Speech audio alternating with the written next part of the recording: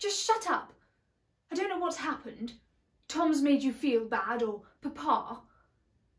Or maybe it's just the same old Mary, who wants her cake and to hate me too. Yes, you did.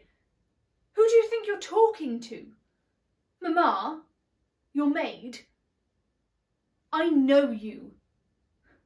I know you to be a jealous, scheming bitch. You're a bitch, and not content with destroying your own life. You're determined to ruin my life too. Don't demean yourself by trying to justify your venom. Just go.